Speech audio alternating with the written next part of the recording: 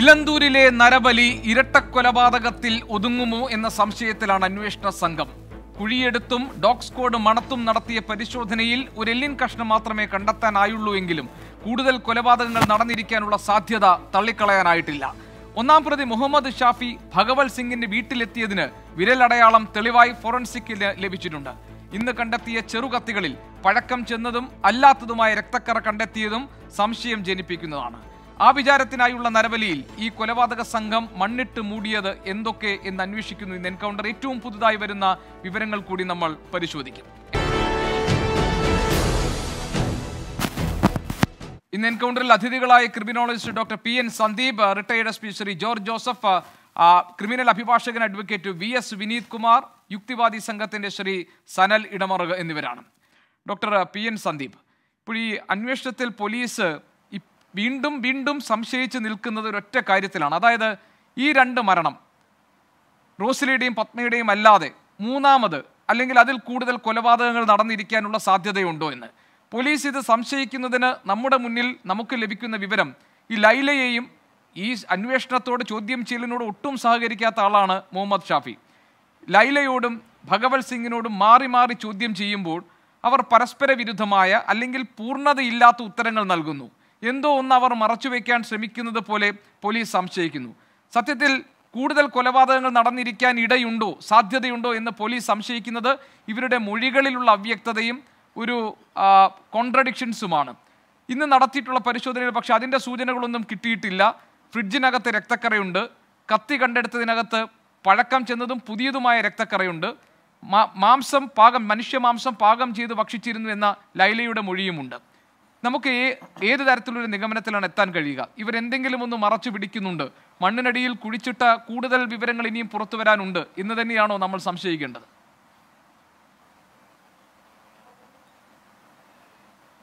തീർച്ചയായും നമ്മളുടെ ഈ ഷാഫി എന്ന്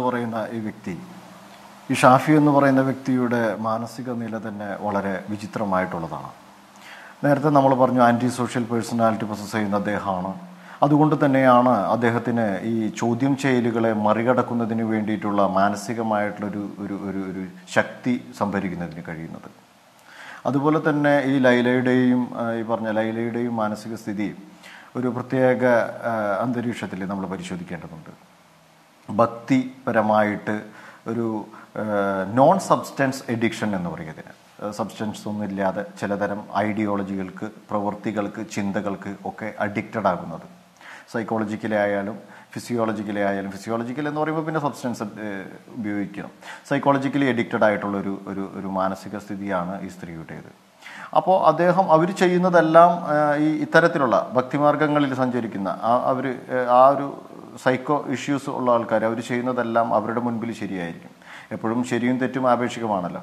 എന്നിരുന്നാലും ഈ ഷാഫിയും ഈ ലൈലയും ചേർന്നുകൊണ്ട് ഇത്തരത്തിലുള്ള ആഭിചാര പ്രവൃത്തികൾ മുൻപ് ചെയ്തിട്ടുണ്ട് അല്ലെങ്കിൽ ഇപ്പോൾ ചെയ്തുകൊണ്ടിരിക്കുന്നു, അങ്ങനെ അതൊരു വരുമാന മാർഗമാക്കി അല്ലെങ്കിൽ മറ്റ് സാറ്റിസ്ഫാക്ഷൻ മാർഗങ്ങളൊക്കെ ആക്കിയിട്ട് മാറ്റിയിട്ടുണ്ടെങ്കിൽ തീർച്ചയായും ഒന്നല്ല ഒരുപാട് കാണാൻ സാധ്യതയുണ്ട്. കാരണം ഈ ക്രൈമിൻ്റെ ഒരു പ്രത്യേകത, ഈ കള്ളത്തരങ്ങൾ, കുറ്റകൃത്യങ്ങൾ അല്ലെങ്കിൽ ഡിസപ്ഷൻ്റെ ഒക്കെ ഒരു പ്രത്യേകത എന്ന് പറഞ്ഞാൽ നമ്മളൊരു ഏകദേശം ആദ്യത്തെ തവണകൾ ഈ ക്രിമിനൽസും അല്ലെങ്കിൽ മറ്റ് കള്ളത്തരങ്ങൾ ചെയ്യുന്നവർ വളരെ ഫോക്കസ്ഡ് ആയിരിക്കും, വളരെ കോൺസെൻട്രേറ്റഡ് ആയിരിക്കും ആ ഒരു പ്രവൃത്തിയിൽ. വളരെ സസൂക്ഷ്മം വീക്ഷിച്ചുകൊണ്ടാണ് അവർ ഈ പ്രവൃത്തി ചെയ്യുക. അപ്പോൾ അതിൽ ആദ്യത്തേതിലൊന്നും പിടിക്കപ്പെടാനായിട്ട് സാധ്യത കുറവാണ്. കൂടുതൽ അവരിങ്ങനെ ഓരോ പ്രവൃത്തി റിപ്പീറ്റഡ് ആയിട്ട് ചെയ്തുകൊണ്ടുവരുമ്പോൾ അവർ സ്കിൽഡ് ആവും ഈ പ്രവൃത്തിയിൽ. അപ്പോൾ ഈ സ്കിൽഡ് ആവുമ്പോൾ പിന്നീട് അവരുടെ ശ്രദ്ധ കുറയും.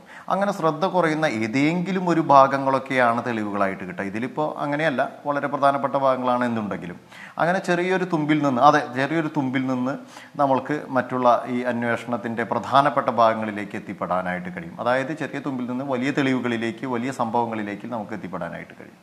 അപ്പോൾ സാധാരണഗതിയിൽ ഇത് ഒരു പ്രവൃത്തിയല്ല, ഒരുപാട് പ്രവൃത്തികൾ. ഈ ഷാഫി ഒരു സ്ഥിരം ക്രിമിനൽ ആണ്. ഈ ലൈല എന്ന് പറയുന്ന സന്ദീപ് ഇടയ്ക്കൊന്ന് ചോദിക്കട്ടെ, അതായത് ഇപ്പോൾ ഷാഫിയെ സംബന്ധിച്ച് നമുക്ക് കിട്ടുന്ന വിവരങ്ങൾ, ഷാഫി ഈ അന്വേഷണ ഉദ്യോഗസ്ഥരോട് ചോദ്യം ചെയ്യലിനോട് സഹകരിക്കുന്നില്ല. താങ്കൾ പറഞ്ഞതുപോലെ തന്നെ ഒരു ആന്റി സോഷ്യൽ, സാമൂഹിക വിരുദ്ധനായ സൈക്കോപാത്താണ്. അതുകൊണ്ട് തന്നെ ഷാഫി ഒരു ഉന്മാദാവസ്ഥയിൽ പൊട്ടിച്ചിരിക്കുന്നു, കാര്യങ്ങൾ വ്യക്തതയോടുകൂടി പറയുന്നില്ല, അവിടെയും ഇവിടെയും തൊടാതെ പറയുന്നു, സഹകരിക്കുന്നില്ല. പിന്നെയുള്ള 2 പേരാണ്. അതിലൊന്ന് ഭഗവത് സിംഗ് ആണ്, മറ്റൊരാൾ ലൈലയാണ്. ഭഗവത് സിംഗിന്റെ മാനസികാവസ്ഥയെ സംബന്ധിച്ച് നേരത്തെ ലൈല തന്നെ പറഞ്ഞിട്ടുള്ളത്, ലൈലയും ഷാഫിയും ചേർന്ന് ഭഗവത് സിംഗിനെ കൊലപ്പെടുത്താൻ പദ്ധതി ഇട്ടിരുന്നു. കാരണം ഇയാൾ ഒരു ഘട്ടം കഴിഞ്ഞപ്പോൾ, ആദ്യത്തെ കൊലപാതകം കഴിഞ്ഞപ്പോൾ തന്നെ അയാളുടെ മാനസിക നില തെറ്റുന്നു, രണ്ടാമത്തെ കൊല കഴിയുമ്പോഴേക്ക് ഇയാൾ പൂർണ്ണമായി സത്യം വിളിച്ചു പറയുമോ എന്നിവർ ഭയപ്പെട്ടിരുന്നൊരവസ്ഥ ഉണ്ടായിട്ടുണ്ട്. പക്ഷെ ലൈല അങ്ങനെയായിരുന്നില്ല. കാരണം താങ്കൾ പറഞ്ഞതുപോലെ അഡിക്റ്റഡ് ടു സംതിങ്, ഒരു വിശ്വാസത്തോട് പൂർണ്ണമായി കീഴ്പ്പെട്ട് നിന്ന ഒരാളെന്ന നിലയിൽ ഇതിനോട് പൂർണ്ണമായി ഇതെല്ലാം ശരിയാണെന്ന ധാരണയിൽ ലൈല ഇതിനോടൊക്കെ ഒപ്പം നിന്നു. അപ്പോൾ ഇവർ പറയുന്ന ഇവരുടെ മൊഴിയെ പോലീസിന്, അതായത് ഇവരെല്ലാം തന്നെ പിടിവിട്ട് നിൽക്കുന്ന, അതായത് മാനസിക നില തെറ്റി നിൽക്കുന്ന ഒരു അവസ്ഥയിൽ നൽകുന്ന മൊഴിയെ നമുക്ക് എത്രത്തോളം വിശ്വാസത്തിലെടുക്കാൻ കഴിയും? അല്ലെങ്കിൽ ആ മൊഴിയിൽ നിന്ന് സത്യം കണ്ടെത്തുന്ന പ്രോസസ്സ് അതെങ്ങനെയാണ്? അത് എത്രത്തോളം ദുഷ്കരമാണ്?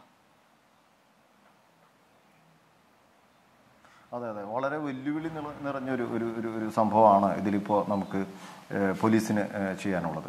ഇവരുടെ മൊഴികൾ എടുത്തുകൊണ്ട് അതിൽ സസൂക്ഷ്മം പരിശോധിച്ചുകൊണ്ട് ഒരു സൈക്കോളജിക്കൽ ഓട്ടോപ്സി എന്ന് പറയില്ലേ നമ്മൾ, ഒരു സംഭവം നടന്നു കഴിഞ്ഞാൽ റിട്രോസ്പെക്റ്റീവായിട്ടുള്ള ഒരു പരിശോധന, അതായത് ഒരു സംഭവം നടന്നു, അതിൻ്റെ പുറകിലേക്ക് ആ സംഭവത്തിൽ നിന്ന്, ക്രൈം സീനിൽ നിന്ന് പുറകിലേക്ക് സഞ്ചരിച്ചു കൊണ്ട് സത്യത്തിലേക്ക് എത്തിപ്പെടുക എന്നുള്ള രീതിയിൽ അത്തരത്തിലുള്ള ഒരു സൈക്കോളജിക്കൽ ഓട്ടോപ്സി വളരെ സസൂക്ഷ്മം ചെയ്യേണ്ടതുണ്ട്. സൈക്കോളജിക്കൽ ഓട്ടോപ്സി എന്ന് നമ്മൾ പറയുമ്പോൾ ഇപ്പോൾ നുണപരിശോധന, അല്ലെങ്കിൽ ഡിറ്റക്ഷനോ അല്ലെങ്കിൽ പറഞ്ഞ ബ്രെയിൻ മാപ്പിങ്ങോ ഒക്കെ നമുക്ക് നടത്തേണ്ടതായിട്ട് വരും. പക്ഷെ അത് വെറുതെ അങ്ങനെ നടത്താൻ കഴിയില്ല. ഈ പറയുന്ന ഈ പ്രതികളുടെ സമ്മതം കൂടെ വേണം, അല്ലെങ്കിൽ അത് നടത്താനായിട്ട് കോടതി അത് സമ്മതിക്കില്ല. അത് നമ്മളുടെ നിയമത്തിൻ്റെ ഒരു പ്രത്യേകതയാണ്. എന്നിരുന്നാലും ഇപ്പം ഇവരിൽ നിന്ന് ലഭിച്ചിരിക്കുന്ന മൊഴികളെ അങ്ങോട്ടും ഇങ്ങോട്ടും താരതമ്യം ചെയ്തുകൊണ്ടും എന്താ പറയുക, മുറിച്ച് പരിശോധിച്ച് കൊണ്ടും ഒക്കെയാണ് നമുക്കൊരു നിഗമനത്തിലേക്ക് എത്താൻ പറ്റുക. പക്ഷേ ഈ സൈക്കോപാത്ത് ഇവരൊക്കെ ആൻറ്റി സോഷ്യൽ ആണെങ്കിലും, ആൻറ്റി സോഷ്യൽ പേഴ്സണാലിറ്റി എന്ന് പറയുന്നത് മറ്റ് സൈക്കോളജിക്കൽ ഡിസോർഡേഴ്സ് ഉള്ള ആൾക്കാരുടെ പോലെ ആയിരിക്കില്ല. കാരണം മറ്റ് സൈക്കോളജിക്കൽ ഡിസോർഡേഴ്സ് ഉള്ള ആൾക്കാർ ഒരു ക്രൈം ചെയ്ത് കഴിഞ്ഞാൽ അതിൻ്റെ കോൺസിക്വൻസസിനെ കുറിച്ച് അവർക്ക് അറിയില്ല. അവരൊരു പണത്തിന് വേണ്ടിയായിരിക്കില്ല മിക്കവാറും ചെയ്യുക. അവരുടെ സൈക്കോളജിക്കൽ ഇഷ്യൂസാണ്, ഒരു അസുഖമാണ് അത്. പക്ഷേ ആൻറ്റി സോഷ്യൽ പേഴ്സണാലിറ്റി ഡിസോർഡർ എന്ന് പറയുന്നത് അതൊരു ഡിസോർഡർ തന്നെയാണ്, ഒരു പേഴ്സണാലിറ്റി ആയിട്ട് ഫോം ചെയ്യുന്നതാണത്. അതിന് പല കാരണങ്ങൾ, ബയോളജിക്കലായിട്ടുള്ള കാരണങ്ങളുണ്ടാകാം, ജീൻസ് നമ്മുടെ ഇതായിട്ടുള്ളതുണ്ടാകാം, പിന്നെ ജനിച്ചു വളർന്ന അന്തരീക്ഷം, അതുപോലെ തന്നെ നമ്മുടെ സുഹൃത്തുക്കൾ, ഇതൊക്കെ ഈ പേഴ്സണാലിറ്റിയെ ഫോം ചെയ്യിക്കുന്നതാണ്. പറയുന്ന കാര്യങ്ങളൊക്കെ അങ്ങനെ വിശ്വാസത്തിലെടുക്കാൻ കഴിയുമോ ഡോക്ടർ പി എൻ സന്ദീപ്? ഇവർ പറയുന്ന കാര്യങ്ങൾ അങ്ങനെ വിശ്വാസത്തിലെടുക്കാൻ കഴിയുമോ? അത് അങ്ങനെ ആദ്യം നമുക്ക് വിശ്വാസത്തിലെടുക്കാനായിട്ട് കഴിയില്ല. ആദ്യം 1 2 പ്രാവശ്യം ചോദ്യം ചെയ്തത് കൊണ്ട് ആയില്ല. നിരന്തരമായ ചോദ്യം ചെയ്യലുകളിലൂടെ അവരുടെ ചേർച്ചയില്ലായ്മയെ ആണ് പ്രത്യേകം എടുത്ത് നമ്മൾ പരിശോധിക്കേണ്ടത്. അങ്ങനെ എടുത്ത് പരിശോധിച്ചാണ് നമുക്ക് ഈ ഇതിലേക്ക് എത്തിപ്പെടാനായിട്ട് കഴിയുക. മുഴുവൻ വിശ്വാസത്തിലെടുക്കാനായിട്ട്. ശരി, ഞാൻ താങ്കളിലേക്ക് തിരിച്ചു വരാം. ശ്രീ ജോർജ് ജോസഫ്, ഈ പരിശോധനയിലെല്ലാം ഇന്ന് നമ്മൾ രാവിലെ മുതൽ നമ്മൾ ആകാംക്ഷയോടെ കാത്തിരുന്നത്, അതായത് ഈ ഡോഗ് സ്ക്വാഡിനെ കൊണ്ടുവന്നു, 40 അടി താഴ്ചയുള്ള മൃതദേഹം, അത് ഏതവസ്ഥയിലാണെങ്കിലും അത് കണ്ടെത്താൻ, ഡിറ്റക്ട് ചെയ്യാൻ കഴിവുള്ള പ്രത്യേക പരിശീലനം ലഭിച്ച നായ്ക്കളെയാണ് കൊണ്ടുവന്നത്. അവർ മണം പിടിച്ച് നിന്ന കുറേ ഭാഗങ്ങൾ പോലീസ് മാർക്ക് ചെയ്യുന്നു, ആ ഭാഗങ്ങൾ കുഴിച്ചു നോക്കുന്നു. അങ്ങനെ ഇന്ന് ഉച്ചകഴിഞ്ഞ് നടത്തിയിട്ടുള്ള മുഴുവൻ പരിശോധനയിലും പ്രത്യേകിച്ചൊന്നും കണ്ടെത്താൻ കഴിഞ്ഞിട്ടില്ല. ഒരു എല്ലിൻ കഷ്ണം മാത്രമാണ് കണ്ടെത്തിയിട്ടുള്ളത്. അത് കാളയുടേതാണ് എന്ന് സംശയവുമുണ്ട്. അപ്പോൾ അത് മനുഷ്യൻ്റെ അല്ല, മൃഗത്തിൻ്റെ ആണെന്നാണ് ഇപ്പോൾ നമുക്ക് കിട്ടുന്ന വിവരങ്ങൾ. അങ്ങനെയാണെങ്കിൽ കൂടുതൽ പേർ കൊലയ്ക്ക് ഇരയായിരിക്കാനുള്ള സാധ്യത നമുക്ക് തള്ളിക്കളയാമോ?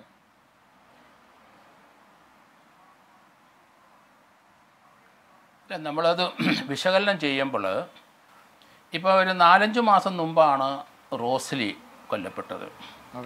റോസ്ലിയുടെ മൃതദേഹം ചീഞ്ഞഴുകി മണ്ണിനോട് ചേർന്നു ഏകദേശം. അതേസമയത്ത് 2 ആഴ്ച മുമ്പ് കൊല്ലപ്പെട്ട പത്മയുടെ മൃതദേഹമാണ് നമുക്ക് കൂടുതൽ 56 കഷ്ണമൊക്കെ ആയിട്ട് കിട്ടി.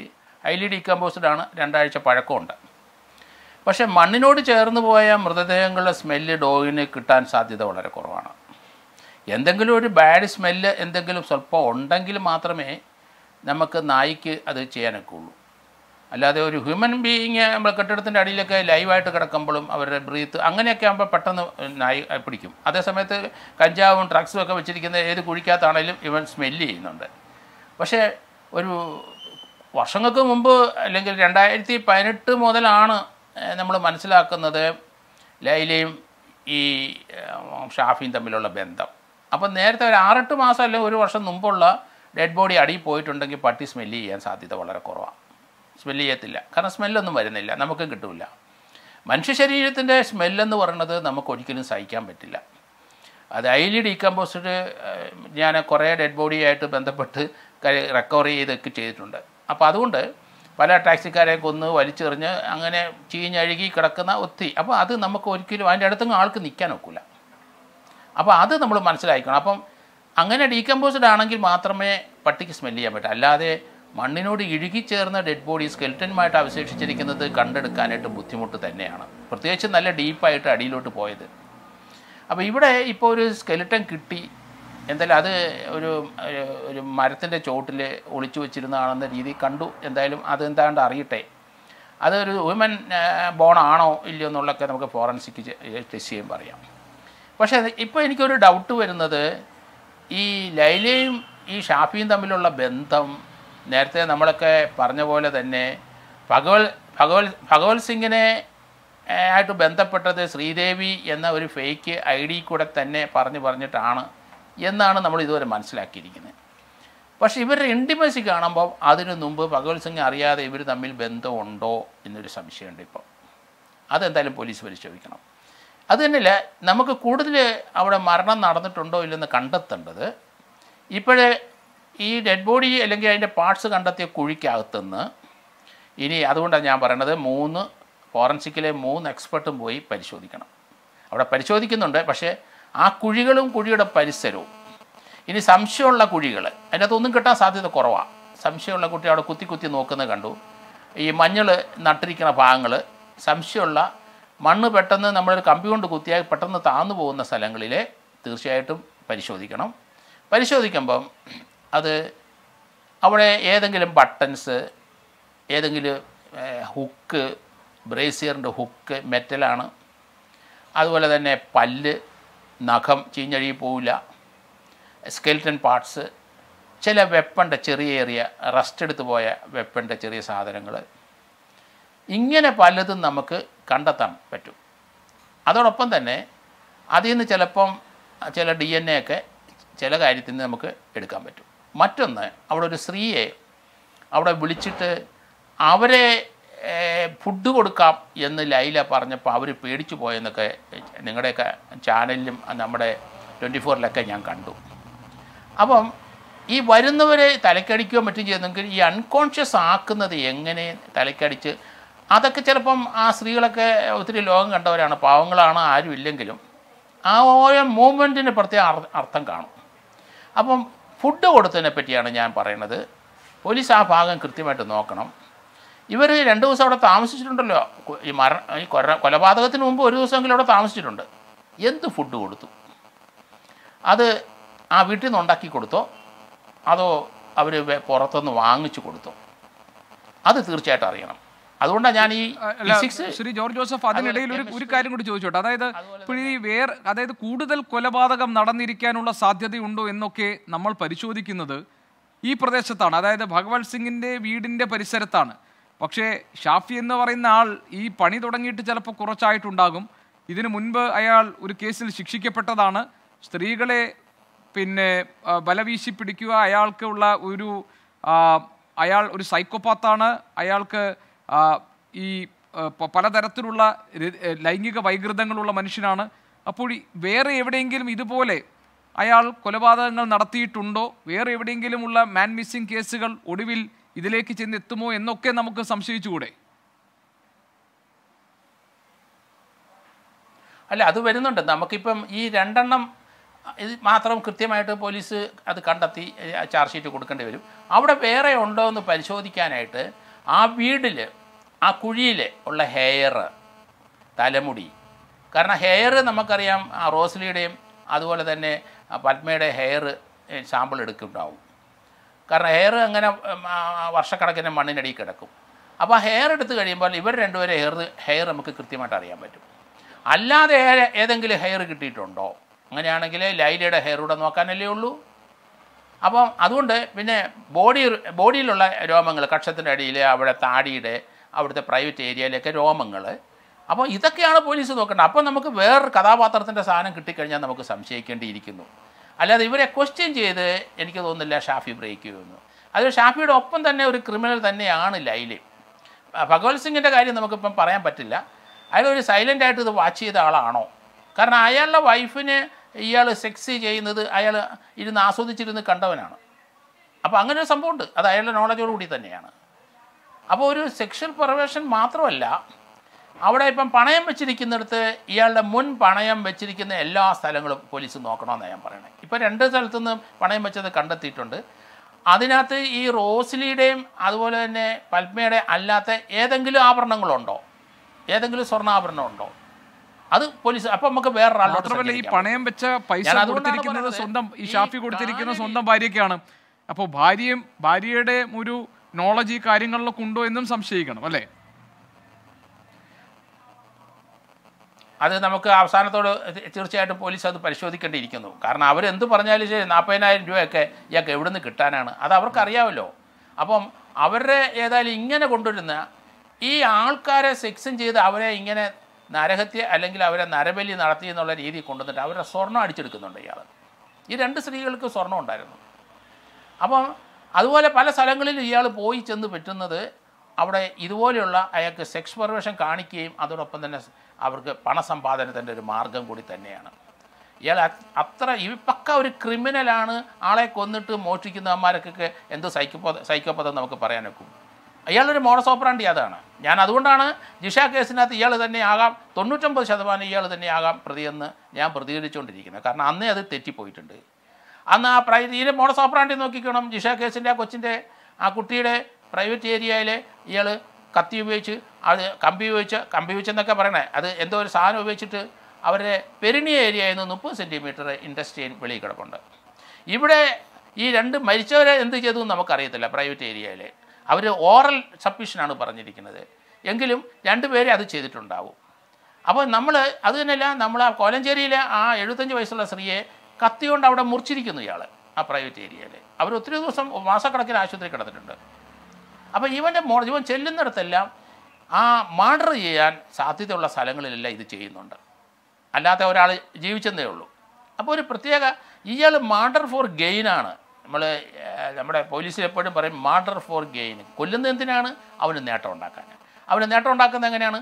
ആ സാമ്പത്തിക നേട്ടം, അതുപോലെ സെക്സ് പരമായിട്ടുള്ള നേട്ടം. അല്ലാതെ അവനെ പക്ക ക്രിമിനലായിട്ട് ജനിച്ചവനാണ്. അവൻ്റെ പ്രവൃത്തി അത് 6-ാം വയസ്സിൽ വീട്ടിൽ നിന്ന് ഇറങ്ങിയതാണ്. അപ്പോൾ ഇവൻ്റെ പൂർവ്വ ചരിത്രം ഇപ്പോൾ 52-54 വയസ്സുണ്ട്. തീർച്ചയായിട്ടും 16 വയസ്സ് മുതൽ ഇത്രയും വർഷത്തെ ചരിത്രം പോലീസ് അന്വേഷിക്കണം. കാരണം കേരളത്തിലെ പല സ്ഥലത്തും നമുക്ക് ധാരാളം ആൾക്കാർ മിസ്സായിട്ടുണ്ട്. ഇവൻ ഈ മിസ്സായത് ഇങ്ങനെ നമുക്ക് അതിലേക്ക് വരാം. ഈ മാൻ മിസ്സിംഗ് കേസുകളിൽ നടത്തേണ്ട അന്വേഷണം എങ്ങനെയായിരിക്കണം എന്ന കാര്യത്തിലേക്ക് നമുക്ക് വരാം. Advocate V S Vineeth Kumar, പോലീസിനെ സംബന്ധിച്ച് ഈ കേസ് കോടതിയിൽ വരുമ്പോൾ പോലീസിന് ഇത് പ്രസന്റ് ചെയ്യുമ്പോൾ ഓരോരോ കാര്യങ്ങളിലും, കാരണം ഇത് വളരെ സങ്കീർണമായ കേസാണ്, താങ്കൾക്കറിയാമല്ലോ, ഇതിനകത്ത് തെളിവുകൾ ശേഖരിക്കുക എന്നത് വളരെ ശ്രമകരമാണ്. ഇന്നിപ്പോൾ കത്തിയിലെ രക്തക്കറ, ഫ്രിഡ്ജിനകത്തുള്ള രക്തക്കറ, പിന്നെ ഈ ഷാഫി അവിടെ എത്തിയിരുന്നു, കൊല നടത്തിയിരുന്നു എന്നതിന് തെളിവുകളായിട്ടുള്ള വിരലടയാളം, പിന്നെ ഇവർ പോലീസിനെ ആശ്രയിക്കാൻ കഴിയുന്നത് ഈ പ്രതികളുടെ മൊഴിയാണ്. അത് കോടതിയിൽ വരുമ്പോൾ ഏത് നിലയിലും മാറി മറയാം. അങ്ങനെയാണെങ്കിൽ എത്രത്തോളം വെല്ലുവിളി നിറഞ്ഞതാണ് പോലീസിനെ സംബന്ധിച്ച് ഈ കേസിന് കോടതിയിൽ നിലനിൽക്കുന്ന തെളിവുകൾ ഉണ്ടാക്കുക എന്നുള്ളത്?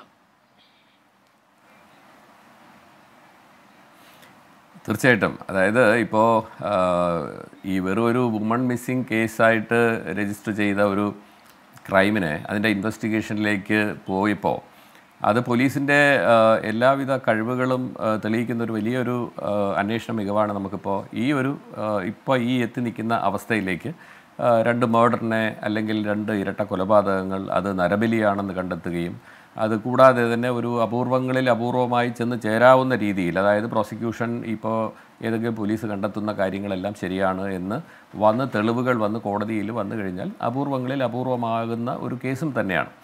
പക്ഷേ തീർച്ചയായിട്ടും ഇപ്പോൾ പോലീസിൻ്റെ അന്വേഷണം നമ്മൾ കരുതുന്നത് പോലെ അത്ര എളുപ്പമല്ല.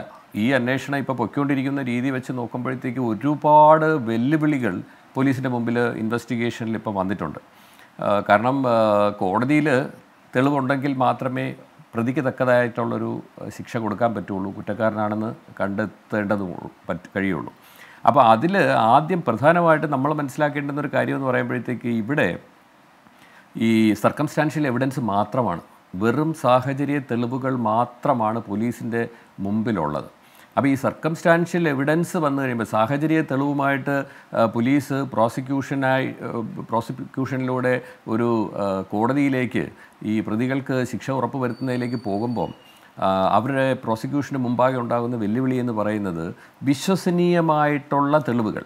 അതാണ് അതിനകത്തൊരു പ്രധാന പ്രശ്നം. ഇപ്പോൾ ഇതിൽ വന്നിരിക്കുന്നത് ഏറ്റവും കൂടുതൽ ഇൻവെസ്റ്റിഗേഷന് സഹായകരമാകാവുന്ന തരത്തിലുള്ള പ്രതികളുടെ വെറും കുറ്റസമ്മതമാണ്.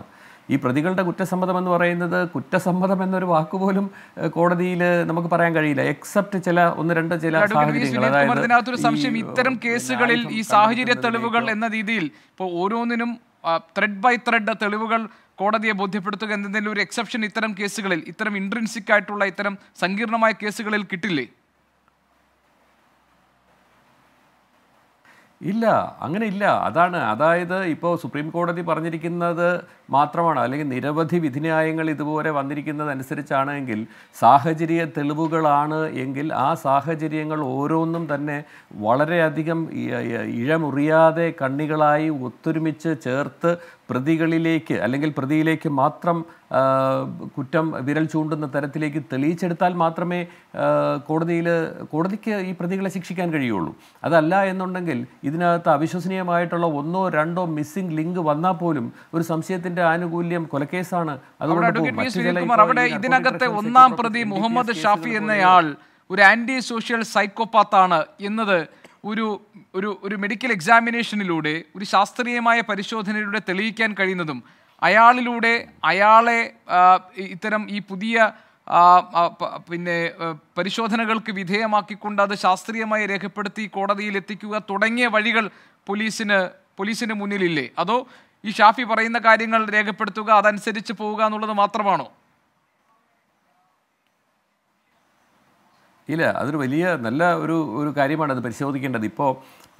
ഇവിടെ ഡോക്ടർ പറഞ്ഞതുപോലെ ഇയാളൊരു സൈക്കോപാത്താണോ, യഥാർത്ഥത്തിൽ സൈക്കോപാത്തായിട്ട് അഭിനയിക്കുന്നതാണോ എന്ന് പോലും വലിയൊരു പ്രശ്നം ഇതിനകത്ത് മുമ്പുണ്ട്. കാരണം എന്താണെന്ന് വെച്ച് കഴിഞ്ഞാൽ ഇൻവെസ്റ്റിഗേഷനെ വഴിതെറ്റിക്കുന്നതിലേക്ക് വേണ്ടിയിട്ട് സൈക്കോപാത്താണെന്ന് അഭിനയിക്കാം, ചിലപ്പോൾ ഒരു ഒറിജിനലായിട്ട് സൈക്കോപാത്ത് ആയിരിക്കാം. ഇനി യഥാർത്ഥത്തിൽ ഈ ഒരു കന്നിബാലിസം, അതായത് മനുഷ്യ മാംസം ഭക്ഷിച്ചു അല്ലെങ്കിൽ ഭക്ഷിപ്പിച്ചു എന്ന് പറയുന്നതൊക്കെ തന്നെ മിസ്ലീഡ് ചെയ്യുന്നതാണോ, അത് യഥാർത്ഥത്തിൽ സംഭവിച്ചതാണോ എന്നൊക്കെയുള്ള കാര്യം കൂടെ പോലീസിന് അന്വേഷിക്കേണ്ടതുണ്ട്. ഞാൻ പറഞ്ഞു വരുന്ന ഒരു കാര്യമെന്ന് പറയുന്നത്, ഇപ്പോൾ ഇതിനകത്ത് കോടതി മുമ്പാകെ നമ്മൾ ഈ ഇൻവെസ്റ്റിഗേഷൻ്റെ ഓരോ സ്റ്റെപ്പ് ഈ പോലീസ് എടുക്കുമ്പോഴും ഈ പറഞ്ഞിരിക്കുന്ന കുറ്റം ഇവർ ചെയ്തു എന്ന് പറയുന്നതിനെല്ലാത്തിനും കൃത്യമായിട്ട് തെളിയിക്കാൻ കഴിയുന്ന തെളിവുകൾ വിശ്വസനീയമായിട്ടുള്ളത് ഉണ്ടെങ്കിൽ മാത്രമേ പറ്റൂ. ഇപ്പോൾ എന്നോട് ചോദിച്ചതുപോലെ ഒരു എക്സെപ്ഷനും ഇതിനകത്ത് കോടതിയിൽ നിന്ന് കിട്ടത്തില്ല. കാരണം എന്താണെന്ന് വെച്ച് കഴിഞ്ഞാൽ ഇപ്പോൾ ഇതിനകത്ത് ഇയാൾ സൈക്കോപാത്ത് ആയാലും അല്ലെങ്കിലും സൈക്കോപാത്ത് ആണെങ്കിൽ അയാൾക്കൊരു എക്സംഷനോ അല്ലെങ്കിൽ അയാളുടെ കുറ്റസമ്മതത്തിന് മൊഴി ഇതുവരെ ക്രിമിനൽ പ്രൊസീജിയർ കോഡിലോ ഇന്ത്യൻ തെളിവ് നിയമം അനുസരിച്ചോ പോലീസിൻ്റെ മുമ്പാകെ കൊടുക്കുന്ന ഒരു കുറ്റസമ്മത മൊഴിക്ക് ഒരു കാരണവശാലും അതിന് ലീഗൽ അഡ്മിസിബിലിറ്റി ഇല്ല. അത് നിയമപരമായിട്ട് പോലീസിനെ സംബന്ധിച്ച്, അന്വേഷണ സംഘത്തിനെ സംബന്ധിച്ച് അവരുടെ മുന്നിലുള്ള ഏറ്റവും പ്രധാനപ്പെട്ട വെല്ലുവിളിയായി നിൽക്കാൻ പോകുന്നത്, അവരെ ഏറ്റവും അധികം ബുദ്ധിമുട്ടിലാക്കാൻ പോകുന്നത് ത്രെഡ് ബൈ ത്രെഡ് ഈ തെളിവുകൾ എങ്ങനെ അവർ കണ്ടെത്തും എന്നുള്ളതായിരിക്കും. കാരണം ഇപ്പോൾ നമ്മൾ ഈ പുറത്ത് കേൾക്കുന്ന വിവരങ്ങൾ, മാധ്യമങ്ങളിലൂടെ നമ്മൾ നൽകുന്ന വിവരങ്ങളൊക്കെ പോലീസിന് കിട്ടുന്ന മൊഴികളുടെ അടിസ്ഥാനത്തിലുള്ള കാര്യങ്ങളാണ്. അതിനൊരു കഥയുടെ രൂപമുണ്ട്. അത് നിലനിൽക്കില്ല കോടതിയിൽ എന്നാണല്ലോ advocate V S Vineeth Kumar താങ്കൾ പറയുന്നത്. ഞാൻ താങ്കളിലേക്ക് വരാം. സനൽ ഇടമുറുക് അദ്ദേഹം നമ്മളോടൊപ്പം ഉണ്ട്. ശരി സനൽ ഇടമുറുക്, നമ്മൾ കഴിഞ്ഞ ദിവസങ്ങളിലൊക്കെ ഈ വിഷയത്തെ നമ്മൾ സമീപിച്ചത് കേരളത്തിലെ അന്ധവിശ്വാസങ്ങളിലും അനാചാരങ്ങളിലും ആഭിചാരങ്ങളിലും പെട്ട് കേരളത്തിൻ്റെ സമൂഹം വഴിതെറ്റിപ്പോകുന്നതിനെ കുറിച്ചായിരുന്നു. അതിൻ്റെ പശ്ചാത്തലത്തിലായിരുന്നു നമ്മൾ ഈ വിഷയത്തെ കണ്ടിരുന്നത്. പക്ഷേ അതിനേക്കാളൊക്കെ അപ്പുറത്ത് വളരെ ആസൂത്രിതമായി നടപ്പാക്കപ്പെട്ട ഒരു ക്രൈം, ഒരു കുറ്റകൃത്യം, അതിനകത്ത് ഒരു ആൻറ്റി സോഷ്യൽ സൈക്കോപാത്തിൻ്റെ താല്പര്യങ്ങൾ, അയാളുടെ രതി വൈകൃതം അടക്കമുള്ള അയാളിലെ മനോവൈകല്യങ്ങൾ ഈ ഒരു ആസൂത്രിതമായ കൊലപാതകത്തിലേക്കൊക്കെ എത്തിച്ചുവെന്നും കേരളത്തിൽ ഇതുപോലെ ഈ ഷാഫി ഇടപെട്ടിട്ടുള്ള കൊലപാതകങ്ങൾ വേറെയും നടന്നിരിക്കാം എന്നുമൊക്കെയുള്ള സംശയങ്ങളിലേക്ക് നമ്മൾ എത്തുകയാണ്. ഇപ്പോൾ ഇതിൻ്റെ ക്രൈം സീനായി ഇത് കംപ്ലീറ്റ് ആയിട്ട് മാറുകയാണ്. ഇതെന്തുകൊണ്ട് സംഭവിക്കുന്നു എന്ന് താങ്കൾ ആലോചിച്ചിട്ടുണ്ടോ?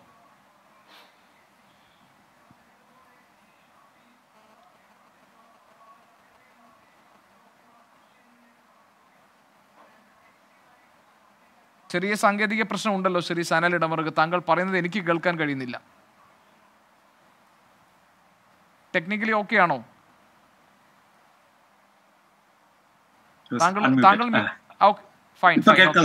കേൾക്കാം.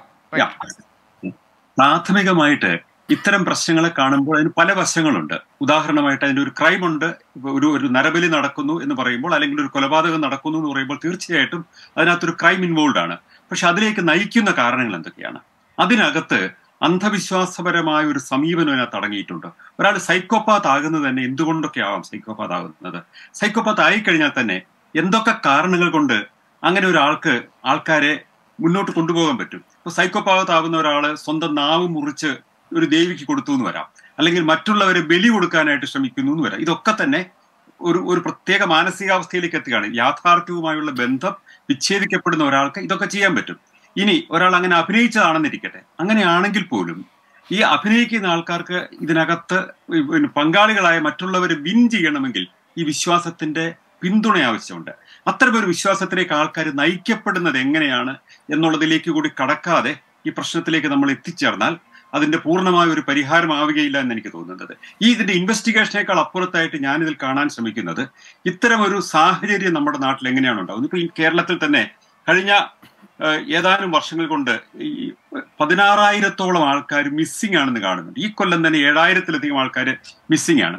ഉത്തരേന്ത്യയിൽ തന്നെ ഇത്തരം കാര്യങ്ങൾ പഠിക്കുമ്പോഴൊക്കെ കാണുന്നത് ഒട്ടേറെ ആൾക്കാരെ ആഭിചാര ക്രിയകൾക്ക് വേണ്ടി കൊല്ലുകയും അവരുടെ മൃതദേഹങ്ങളൊക്കെ കിട്ടുകയും അവരുടെ ആന്തരിക അവയവങ്ങളൊക്കെ നഷ്ടപ്പെട്ട രീതിയിൽ കിട്ടുകയൊക്കെ ചെയ്യുന്ന ഒരുപാട് കേസുകൾ എനിക്ക് പഠിക്കാൻ തന്നെ അവസരം ഉണ്ടായിട്ടുണ്ട്. ഇവിടെയൊക്കെ കാണുന്നത് ഒരുപക്ഷെ ഒരാൾ സൈക്കോപാത്ത് ആയിരിക്കാം, അല്ലെങ്കിൽ വിശ്വാസം കൊണ്ട് മാത്രം ഗൈഡ് ചെയ്യപ്പെടുന്ന ഒരാളായിരിക്കാം. പക്ഷേ ഇതിൽ പങ്കാളികളെ അവർക്ക് ഇൻവോൾവ് ചെയ്യാൻ പറ്റുന്നത് വിശ്വാസം എന്ന് പറയുന്നതിന്റെ തീവ്രമായ ഒരു അവസ്ഥയിലേക്ക് അവരെ നയിക്കാൻ പറ്റുന്നത് കൊണ്ടാണ്. അതിലേക്ക് നയിക്കുന്നതിന്റെ കാരണം വളരെ ചെറുപ്പത്തിൽ തന്നെ ഉണ്ടാകുന്ന ഈ കണ്ടീഷനിങ് ആണ്. അങ്ങനെ നമ്മുടെ സമൂഹത്തിൽ ഒരു ചെറിയ ശതമാനം ആൾക്കാരെ തീവ്ര മതബോധത്തിന്റെയോ അല്ലെങ്കിൽ തീവ്ര വിശ്വാസത്തിന്റെയോ ഭാഗമായി എന്തും വിശ്വസിക്കാൻ തയ്യാറാവുന്ന ആൾക്കാരായിട്ടുണ്ട്. അവരെ ടാർഗറ്റ് ചെയ്യുന്ന ഒരുപാട് രീതികൾ, പരസ്യങ്ങൾ, സോഷ്യൽ മീഡിയയിലുള്ള കണ്ടന്റ്, ഇങ്ങനെ പല രീതിയിലുള്ള ശ്രമം നടക്കുന്നുണ്ട്.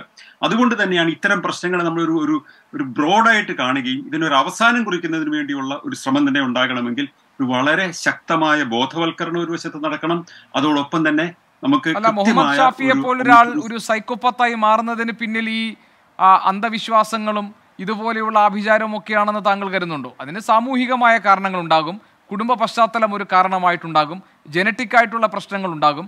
അപ്പോൾ ഇയാളെപ്പോലെ ഉള്ള ഒരു ആന്റി സോഷ്യൽ എലമെന്റ് ഇപ്പോൾ അയാൾ ചെന്ന് വിട്ടത്, അല്ലെങ്കിൽ അയാൾ ഒരു ആയുധമായി ഉപയോഗിച്ചത്, അല്ലെങ്കിൽ താങ്കൾ പറഞ്ഞതുപോലെ ഒരു ബെയ്റ്റായി ഒരു ഇരയാക്കി കൊണ്ടുവരുന്നത് ഈ പറയുന്ന വിശ്വാസം എന്ന ഒരു ആയുധം കണക്ക് മുന്നോട്ട് വെച്ചിട്ടാണ്. ഇതല്ലെങ്കിൽ മറ്റേതെങ്കിലും വഴിയിലൂടെ ഇതൊക്കെ ചിലപ്പോൾ അയാളെപ്പോലൊരാൾ നടപ്പാക്കില്ലേ? തീർച്ചയായിട്ടും അതൊക്കെ ഉണ്ടാകാം. പക്ഷെ നമുക്ക് ഈ വിശ്വാസത്തിന്റെ അല്ലെങ്കിൽ ഈ തീവ്ര വിശ്വാസത്തിന്റെ ഇങ്ങനെ ഒരു ബലി നടത്തിയാൽ, ആഭിചാരക്രിയ നടത്തിയാൽ ഫലമുണ്ടാകും എന്ന് പറയുന്ന ഒരു ബെയ്റ്റ് കൊടുക്കുമ്പോൾ അതിൽ കൊത്താനായിട്ട് തയ്യാറാകുന്ന ഒരു കൂട്ടം ആൾക്കാർ നമ്മുടെ സമൂഹത്തിലുണ്ട്. അവരെ നമുക്ക് തടയാൻ പറ്റും. അതാണ് ഏറ്റവും പ്രധാനം. കാരണം ഇത്തരം ക്രിമിനലുകളോ സൈക്കോപാത്തുകളോ ഒക്കെ തന്നെ ശ്രമം നടത്തും, എപ്പോഴും ഉണ്ടാകും. പക്ഷെ ആൾക്കാർക്ക് അവരെ സ്വയം പ്രതിരോധിക്കാൻ കഴിയണമെങ്കിൽ അവര് എക്വിപ്ഡ് ആവണം. ആ എക്വിപ്മെന്റ് എന്ന് പറയുന്ന ആ പ്രോസസ്സിലാണ് നമ്മൾ സയന്റിഫിക് ടെമ്പറമെന്റിന്റെ പ്രചാരം കൊണ്ട് മാത്രമേ സാധ്യമാകുകയുള്ളൂ എന്ന് ഞാൻ പറയുന്നത്. ശരി, ഡോക്ടർ PN സന്ദീപ്, ഇതിനകത്ത് ഈ ചർച്ചയിൽ ഉയർന്നു വന്ന ഒരു കാര്യം, യഥാർത്ഥത്തിൽ ഈ മുഹമ്മദ് റാഫി എന്ന് പറയുന്ന ആൾ യഥാർത്ഥത്തിൽ അയാൾ ഒരു ആന്റി സോഷ്യൽ സൈക്കോപാത്ത് ആണോ, അതല്ല അങ്ങനെ അയാൾ അഭിനയിക്കുകയാണോ, അയാൾ നടിക്കുകയാണോ, കുറെ കൂടി ക്ലെവർ ആയിട്ടുള്ള ഒരു ക്രിമിനൽ ബുദ്ധിയിൽ നിന്നാണോ അയാൾ ഇതൊക്കെ ചെയ്യുന്നുണ്ടാവുക എന്നത് ഒന്നാമത്തെ കാര്യം. അതെങ്ങനെ നമുക്ക് തെളിയിക്കാൻ കഴിയും? 2, അഡ്വക്കേറ്റ് VS വിനീത് കുമാർ ഇവിടെ പറഞ്ഞ വളരെ പ്രസക്തമായ ഒരു കാര്യമുണ്ട്.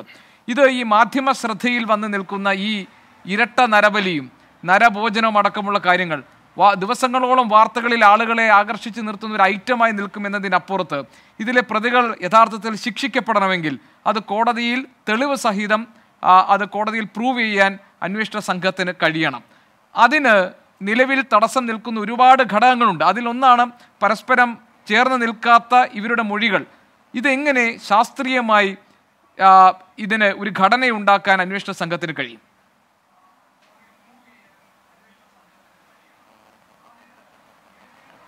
ആദ്യത്തെ കാര്യം, ഇപ്പോൾ ഷാഫി എന്ന് പറയുന്നത് ആൻറ്റി സോഷ്യൽ സൈക്കോപാത്ത് എന്നങ്ങനെ നമുക്ക് അങ്ങനെയല്ല. ആൾ ആൻറ്റി സോഷ്യൽ പേഴ്സണാലിറ്റി പൊസസ് ചെയ്യുന്നതും സൈക്കോപാത്ത് എന്ന് പറയുന്നത് വേറൊരു വിഭാഗമാണ്. ഈ ആൻറ്റി സോഷ്യൽ പേഴ്സണാലിറ്റി പൊസസ് ചെയ്യുന്ന വ്യക്തികളുടെ പ്രത്യേകത അവരുടെ വിദ്യാഭ്യാസം സാധാരണഗതിയിൽ കുറച്ച് എക്സംഷൻസ് ഒക്കെ വരാം, എന്നിട്ടാലും വിദ്യാഭ്യാസം പൂർത്തീകരിക്കില്ല. സ്കൂൾ കട്ട് ചെയ്ത് പോവുക, അല്ലെങ്കിൽ അതൊക്കെ സാധാരണ രീതിയിൽ ഞാൻ പറയുന്നതാണ്. അതുപോലെ വീട്ടിൽ നിന്ന് ഒളിച്ചോടി പോവുക, ചെറുപ്പകാലങ്ങളിലുള്ള ഈ ക്രൈമിൻ്റെ മാനിഫെസ്റ്റേഷൻസ്, അതുപോലെ കിളികളെ കൊല്ലുക, മറ്റു മൃഗങ്ങളെ ഉപദ്രവിക്കുക, ഇതൊക്കെ ചെയ്യുക. അങ്ങനെ അതൊരു 18, 19, 20 വയസ്സ് വരെയാണ് നമുക്കത് കാണാനായിട്ട് കഴിയുക. പിന്നീട് ഇവരുടെ ഈ ആൻറ്റി സോഷ്യൽ പേഴ്സണാലിറ്റിയുടെ എല്ലാം തന്നെ ഇവരുടെ മനസ്സിനകത്തുണ്ടായിരിക്കും, ഇപ്പോൾ ഇവരുടെ പ്രവർത്തനങ്ങളിലുണ്ടായിരിക്കും. ഇവരുടെ ലക്ഷ്യങ്ങളൊക്കെ തന്നെ ഇത്തരത്തിലുള്ള എന്താ പറയുക, സെൽഫിഷ്നെസ് കൂടുതലായിരിക്കും. ഇവരുടെ സ്വന്തം ഇഷ്ടപ്രകാരം ഇവരുടെ എങ്ങനെയാണ് വർക്ക് ചെയ്യുന്നത് അത് വേറെ ഒന്നും നോക്കാതെ തന്നെ പ്രവർത്തിക്കുന്നതായിരിക്കും. പക്ഷേ ഇവർ പൊതുജനങ്ങൾക്ക് മുൻപിൽ വളരെ ചാമിങ് ആയിട്ട് പ്രത്യക്ഷപ്പെടും. മറ്റുള്ളവരെ ഇപ്പോൾ സനൽ സാർ പറഞ്ഞ പോലെ എങ്ങനെ മറ്റുള്ളവരുടെ മനസ്സിനെ വിൻ ചെയ്യാനായിട്ട് ഈ ആൻറ്റി സോഷ്യൽ പേഴ്സണാലിറ്റി പൊസസ് ചെയ്യുന്നവർക്ക് കഴിയും. അവർ എന്താ പറയുക, ഒരു സമൂഹത്തിൻ്റെ മുൻപിൽ നിന്ന് തന്നെ പ്രവർത്തിക്കും, എല്ലാം മറച്ചു വെച്ചുകൊണ്ട്. പക്ഷെ അവരുടെ അൾട്ടിമേറ്റ് ആയിട്ടുള്ള ലക്ഷ്യം എന്ന് പറയുന്നത് ക്രൈം ചെയ്യുക, അല്ലെങ്കിൽ അതിൽ നിന്നുള്ള സാമ്പത്തികമായിട്ടുള്ളതോ മറ്റൊക്കെയുള്ള നേട്ടം ഉണ്ടാവുക. ഫസ്റ്റത്തെ ഏറ്റവും ഇമ്പോർട്ടൻ്റ് ആയിട്ടുള്ള കാര്യം ലാക്ക് ഓഫ് എമ്പത്തറ്റിക് ആയിട്ടുള്ള ഒരു ഫീലിംഗ് ഉണ്ടാവില്ല. വിക്റ്റിമായിട്ട് തിരഞ്ഞെടുക്കുക ചിലപ്പോൾ എത്രയും അടുപ്പമുള്ളവരെയായിരിക്കും വിക്റ്റിമായിട്ട് ഇവർ തിരഞ്ഞെടുക്കുക, പക്ഷെ അതിൽ ആനന്ദം കൊള്ളും അവർ. അങ്ങനെയുള്ള ഒരു വ്യക്തിത്വമാണ് ഈ പറയുന്ന ഈ ഷാഫിയുടേതായിട്ട്. അദ്ദേഹത്തിന് ഈ നിയമത്തിൻ്റെ മുൻപിൽ നിന്ന് രക്ഷപ്പെടാനായിട്ടുള്ള ഒരു മാർഗമൊന്നുമല്ല അത്. കാരണം ഇതിൻ്റെ കോൺസിക്വൻസസ് നല്ല ബോധ്യമുള്ള ഹൈലി ഇൻ്റലിജൻ്റ് ആയിട്ടുള്ള ആൾക്കാർ തന്നെയായിരിക്കും ഈ ആൻറ്റി സോഷ്യൽ പേഴ്സണാലിറ്റി ഉള്ളവർ. അത് ഏറിയും അതുപോലെ തന്നെ ഡിഗ്രിയിലുള്ള വ്യത്യാസങ്ങളിലൂടെ തന്നെ അതൊക്കെ പൊസസ് ചെയ്യുന്നവർ ഇന്നും നമ്മുടെ സമൂഹത്തിലുണ്ട്. രാഷ്ട്രീയ പാർട്ടികളിലുണ്ടാവാം, മറ്റ് സംഘടനകളിലുണ്ടാവാം. ചോദിക്കട്ടെ, ഇന്നിപ്പോൾ നമുക്ക് കിട്ടുന്ന ഏറ്റവും പ്രധാനപ്പെട്ട വിവരം പോലീസിന് കിട്ടിയിരിക്കുന്നത് ലൈലയുടെ മൊഴിയാണ്. അവർ പറയുന്നത് ഈ മനുഷ്യ മാംസം അവർ പാകം ചെയ്തു ഭക്ഷിച്ചു, ലൈലയും കഴിച്ചു, ഷാഫിയും കഴിച്ചു. പക്ഷേ ഈ ഭഗവത് സിംഗ് അത് കഴിച്ചില്ല എന്നാണ്. ഈ മൊഴി നമുക്ക് എങ്ങനെ വിശ്വസിക്കാൻ കഴിയും? ആ മൊഴി നമുക്ക് വിശ്വസിക്കുന്നതിൽ വലിയ ബുദ്ധിമുട്ടൊന്നും കാണുന്നില്ല. കാരണം ഈ മനുഷ്യ മാംസം കഴിക്കുക, ഇത്തരം ഈ പറഞ്ഞ പോലെ ഈ ഒരുപാട് ഇദ്ദേഹം പാരാഫിലിക് ആണെന്ന് പറയുന്നു. അതായത് നമ്മളുടെ സെക്സ് ഇത് വേദനിപ്പിച്ചുകൊണ്ട് ആസ്വദിക്കുക, സെക്ഷൽ സാഡിസ്റ്റിക് എന്ന് പറയുന്ന ഇത്, അങ്ങനെയൊക്കെയുള്ള ഒരു പ്രത്യേക സ്വഭാവം പൊസസ് ചെയ്യുന്ന അതാണെന്നാണ് നമ്മൾ അറിയപ്പെടുന്നത്. അതുപോലെയൊക്കെ തന്നെയാണ് ഒരു പ്രത്യേക ഉന്മാദാവസ്ഥ ഇവർക്ക് കിട്ടും, ആനന്ദം. ചിലപ്പോൾ ഇത് ഭക്ഷിച്ചത് കൊണ്ടായിരിക്കാം. മാത്രവുമല്ല ഇത് ഈ പ്രവൃത്തികളൊക്കെ ചെയ്യുന്ന സമയത്ത് എന്തെങ്കിലും തരത്തിലുള്ള ഇൻടോക്സിക്കേറ്റഡ് ആയിട്ടുള്ള അവസ്ഥയിലാണോ ഇദ്ദേഹം നിലനിൽക്കുന്നത്, അല്ലെങ്കിൽ ഈ സ്ത്രീ നിലനിൽക്കുന്നത് എന്നുള്ളതും കൂടെ നമ്മൾ അന്വേഷിച്ച് അറിയേണ്ടതുണ്ട്. അപ്പോൾ അത്തരത്തിലുള്ള വ്യക്തിയാണിത്. പക്ഷേ ചിന്തിക്കേണ്ട ഏറ്റവും പ്രധാനപ്പെട്ട വിവരം, ഇത്തരത്തിലുള്ള ആൻറ്റി സോഷ്യൽ പേഴ്സണാലിറ്റികൾക്ക് പറ്റിച്ചു കൊണ്ടുപോകപ്പെടാൻ കഴിയുന്ന രൂപത്തിലുള്ള സമൂഹമായി മാറി നമ്മുടേത്. വളരെയധികം ശ്രദ്ധിക്കേണ്ട കാര്യമാണ്. ഇപ്പോൾ അവർക്ക് നമ്മളെ ലീഡ് ചെയ്യാൻ കഴിയുന്നത്, അല്ലെങ്കിൽ നമ്മളവരെ അനുസരിക്കുന്ന ഒരു രീതിയിലേക്ക് ആയി മാറിക്കഴിഞ്ഞൊരു സമൂഹമായിട്ട് നിലനിൽക്കുന്നത് എത്രത്തോളം അപകടകരമായിട്ടുള്ള അവസ്ഥയാണ്. ഇത്തരം ആൻറ്റി സോഷ്യൽ പേഴ്സണാലിറ്റികളെ നമ്മളിപ്പോൾ ജീവകാരുണ്യ പ്രവർത്തനങ്ങളിൽ, ഇപ്പോൾ ക്രൗഡ് ഫണ്ടിങ് അങ്ങനത്തെ കാര്യങ്ങളിൽ മറ്റുള്ളവരുടെ സങ്കടങ്ങളും വിഷമങ്ങളും തനിക്ക് സന്തോഷം നൽകുന്നൊരു അവസ്ഥ, കാരണം അതിൽ നിന്ന് നമുക്ക് എന്തെങ്കിലും വരുമാനം ലഭിക്കുമോ എന്നുള്ളത് ആലോചിക്കുന്നൊരവസ്ഥ. ആശുപത്രിയിലാണെങ്കിൽ രോഗികളുടെ അവസ്ഥ കണ്ട് സന്തോഷം കൊള്ളുന്ന മാനേജ്മെൻറ്റ്, അങ്ങനെയൊക്കെയുള്ള അതൊക്കെ ഏറിയും കുറഞ്ഞും ആൻറ്റി സോഷ്യൽ പേഴ്സണാലിറ്റി നിലനിൽക്കുന്നുണ്ട്. ഇതൊക്കെ ഹൈലി എന്താ പറയുക, ഭയങ്കര key പൊസിഷനിലാണ്, means anti social പേഴ്സണാലിറ്റിയുടെ Thettath തന്നെ നിൽക്കുന്നൊരവസ്ഥയാണ് കാണുന്നത്. ശരി, ഏതായാലും നമുക്ക് ഈ ചർച്ചയുടെ രണ്ടാം ഘട്ടത്തിലേക്ക് കടക്കാം. ഒരു ചെറിയ ഇടവേളെടുത്ത ശേഷം ഞാൻ തിരികെ വരാം. ഇതിൽ നമ്മൾ ഏറ്റവും പ്രധാനമായി നമുക്ക് ഇനി പരിശോധിക്കാനുള്ളത് പോലീസ് ഈ തെളിവുകളെ എങ്ങനെ കണ്ടെത്തും എന്നുള്ളതാണ്. രണ്ടാമത്തെ കാര്യം, നരഭോജനം നടന്നിട്ടുണ്ട് എന്ന് ലൈല പറയുന്നത് ശരിയാണെങ്കിൽ അതടക്കം അതിക്രൂരമായ പീഡനത്തിനൊടുവിലാണ് ഈ രണ്ട് സ്ത്രീകളും കൊല്ലപ്പെട്ടതെങ്കിൽ, അത് ആഭിചാരത്തിന്റെ ഭാഗമായി നടപ്പാക്കിയതാണെങ്കിൽ, അതിലെ പങ്കാളികളായി നിന്നത് ലൈലയും ഷാഫിയും അടങ്ങുന്ന ഈ സംഘമാണെങ്കിൽ, ഇതൊക്കെ തെളിയിക്കപ്പെടുന്നത് എങ്ങനെ? ഇതിന് പോലീസിന് പുതിയ മാർഗങ്ങൾ കണ്ടെത്തേണ്ടി വരുമോ? ഈ വെല്ലുവിളിയെ അന്വേഷണ സംഘം എങ്ങനെ അതിജീവിക്കും? ജോർജ് ജോസഫ്, താങ്കൾ പറഞ്ഞതുപോലെ തന്നെ മാസങ്ങൾക്ക് മുൻപ് കുഴിച്ചിട്ട മൃതദേഹം വേറെ ആരെങ്കിലും കൊന്നു കുഴിച്ചു മൂടിയിട്ടുണ്ടോ എന്ന് ഇപ്പോഴും നമുക്ക് വ്യക്തമല്ല. പിന്നെ നമ്മൾ കേൾക്കുന്ന പോലീസ് പറയുന്ന കുറേ കാര്യങ്ങൾ, അതായത് അതിക്രൂരമായി പീഡിപ്പിച്ച് ശരീരഭാഗങ്ങൾ അറുത്തുമാറ്റി നിഷ്ഠൂരമായി നടത്തിയ കൊലപാതകമാണ് എന്നത്. ഇപ്പോൾ ഏറ്റവും ഒടുവിൽ ലൈല നൽകിയിരിക്കുന്ന മൊഴി, അതായത് മനുഷ്യ മാംസം പാകം ചെയ്തിരുന്നു, അത് താനും ഷാഫിയും ഭക്ഷിച്ചു, മാത്രമല്ല അത് ഈ ഭഗവത് സിംഗ് നിരസിച്ചു. ഈ കാര്യങ്ങളൊക്കെ നമ്മുടെ മുന്നിലുണ്ട് വിവരങ്ങളായി, അല്ലെങ്കിൽ ഇപ്പോഴത്തെ ഘട്ടത്തിൽ കഥകളായി. പക്ഷേ ഇത് ഒരു കോർട്ട് ഓഫ് ലോയിൽ, ഒരു കോടതിക്ക് മുന്നിൽ ഇത് തെളിയിക്കേണ്ട ഉത്തരവാദിത്വം അന്വേഷണ സംഘത്തിനല്ലേ? ഈ പരിമിതിയെ എങ്ങനെ അന്വേഷണ സംഘം മറികടക്കും? അതുകൊണ്ടാണ് ഞാൻ കൂടെ നിങ്ങളുടെ ചാനൽ ഉൾപ്പെടെ പറഞ്ഞുകൊണ്ടിരിക്കുന്നത് എന്താണ് ചെയ്യേണ്ടതെന്ന്. കാരണം വിനീത് കുമാർ അഡ്വക്കേറ്റ് നേരത്തെ പറഞ്ഞല്ലോ, confession before A police officer എന്ന് പറയുന്നത് ഒന്നും ഒരു വിലയില്ല. ആരെന്ത് പറഞ്ഞാലും വിലയില്ല. അത് സാക്ഷികൾ പറയണം, അല്ലെങ്കിൽ എവിഡൻസ് നമ്മൾക്ക് സയൻറ്റിഫിക് എവിഡൻസ് കൊണ്ട് പ്രൂവ് ചെയ്യണം. അപ്പോൾ ഈ സ്റ്റേറ്റ്മെൻറ്റൊന്നും അവരും മൂന്നുപേരും പറഞ്ഞതിന് യാതൊരു വിലയില്ല. പക്ഷേ ഞാനൊരു കാര്യം പറയാം, ഇവിടെ നമ്മുടെ സൈക്കോളജിസ്റ്റും ഇടമറവും ഒക്കെ പറഞ്ഞല്ലോ, ഇയാളുടെ വീട്ടിൽ ഇതുപോലെ ഒരു പെർവേർഷൻ നടത്തിയിട്ടില്ല. ഇയാളുടെ മകളെ കെട്ടിച്ചയച്ചിട്ടുണ്ട്, അയാളുടെ കാറാണെന്ന് പറഞ്ഞ് ആ കാറിലാണ് കൊണ്ടുവന്നത്. അപ്പോൾ ഇയാൾ മാന്യനായിട്ട് പലയിടത്തും നിൽക്കുന്നത്.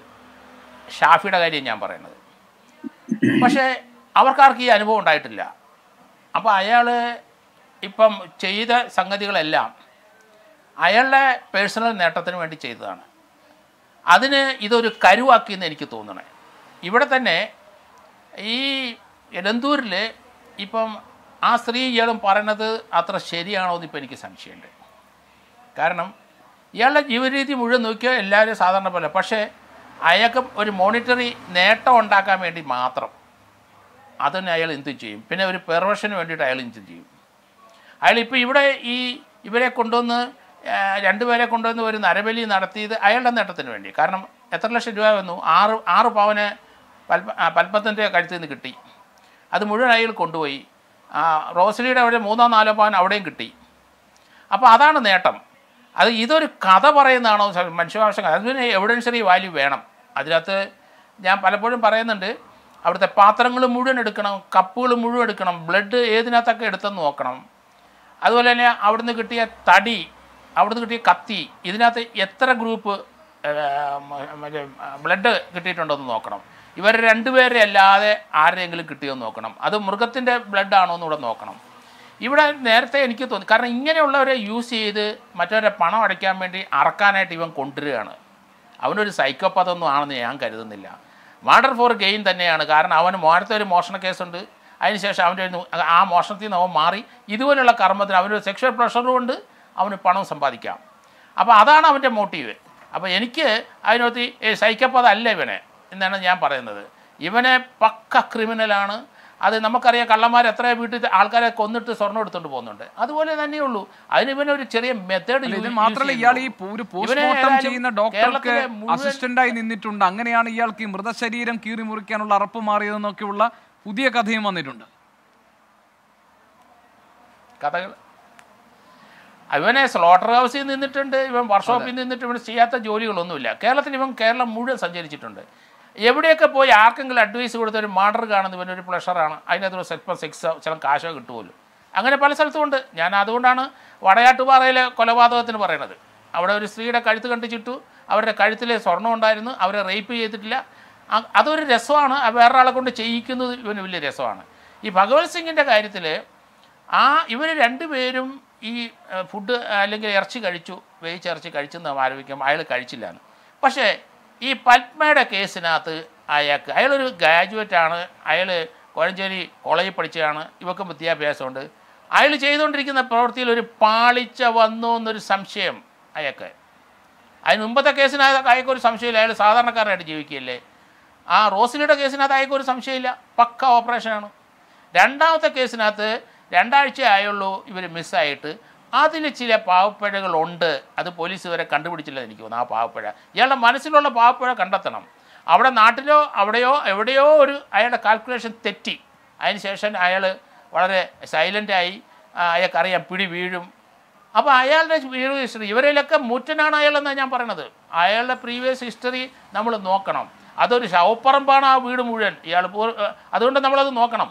അതുകൊണ്ട് അത് കുഴിച്ച് ഓരോ ഭാഗത്തും നോക്കണം. ഫോറൻസിക്കിൻ്റെ അത് 3 വിഭാഗത്തിനെ അവിടെ കൊണ്ടുവരണമെന്ന് ഞാൻ പറയണത്, അവിടെ വേറെ ഏതെങ്കിലും അവിടെ നിന്ന് കിട്ടുന്നതിനകത്ത് പഴയ സ്റ്റെയിൻസ്, അത് നമ്മുടെ വിനീതിനത് മനസ്സിലാവും, പഴയ സ്റ്റെയിൻസ്, അത് ആരുടെ ബ്ലഡ്, അതിൻ്റെ ഗ്രൂപ്പ് എന്ത്, പുതിയ ബ്ലഡ് അതിൻ്റെ ഗ്രൂപ്പുണ്ട്.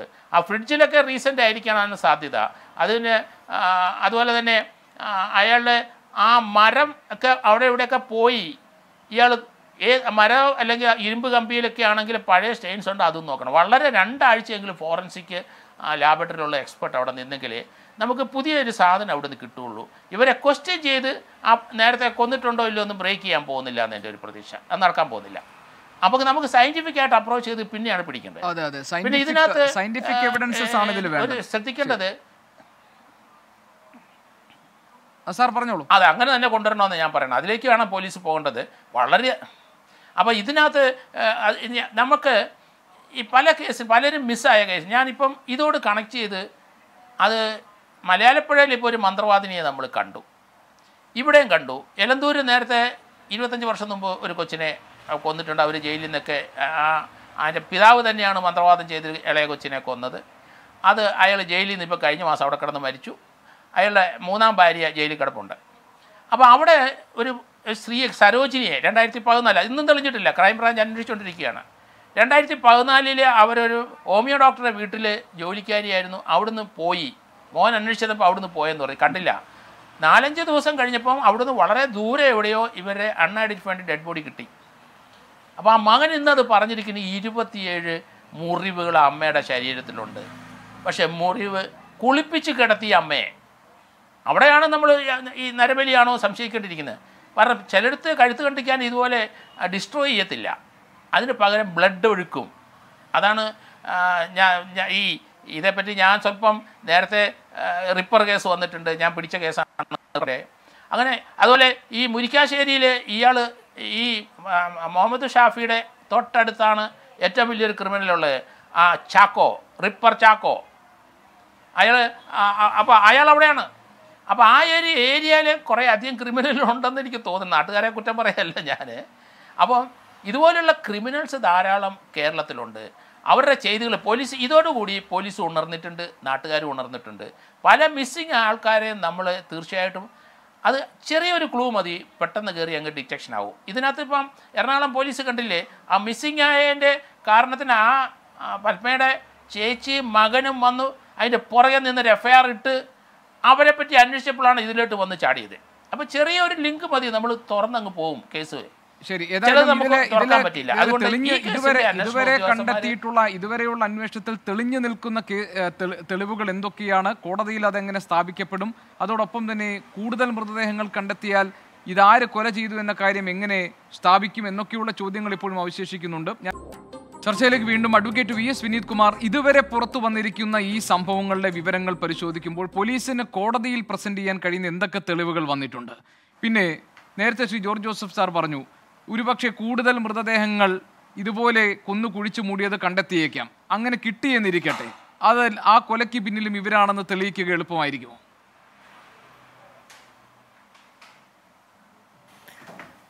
ഇതിൽ നമുക്കൊരു മനസ്സിലാക്കേണ്ട ഒരു കാര്യം, ഇതിൽ ഈ കഴിഞ്ഞ സെപ്റ്റംബർ 26-ന് പത്മയെ മിസ് ചെയ്തപ്പോഴത്തേക്ക് യഥാർത്ഥത്തിൽ ഈ പത്മയുടെ ഒരു വേഷവിധാനത്തെ പറ്റിയ ഒരു ആധികാരികമായിട്ടുള്ളൊരു തെളിവ് കൊടുക്കാൻ പോലും ഇതിനകത്ത് ഒരു ആളിനെ കാണുകയോ അല്ലെങ്കിൽ ഒരു ദിക്സാക്ഷി കിട്ടുകയോ ചെയ്തിട്ടില്ല.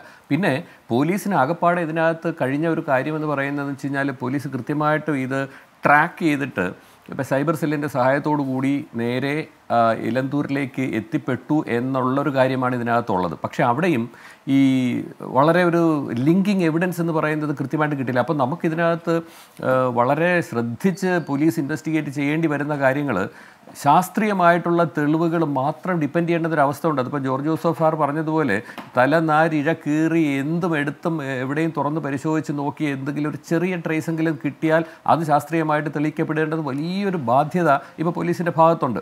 പിന്നെ അത് അവിടെ ചെന്ന് കഴിഞ്ഞതിന് ശേഷം ഉണ്ടായിരിക്കുന്ന ഈ സംഭവങ്ങളും ബാക്കിയെല്ലാം ഈ 3 പേർക്ക് മാത്രം അറിയാവുന്ന ഒരു സാഹചര്യമാണ്, അല്ലെങ്കിൽ തെളിവുകളാണ്. ആ തെളിവുകളെന്ന് പറയുന്നത് ഒരിക്കലും കോടതിയിൽ കൊണ്ടുവരാൻ കഴിയില്ല.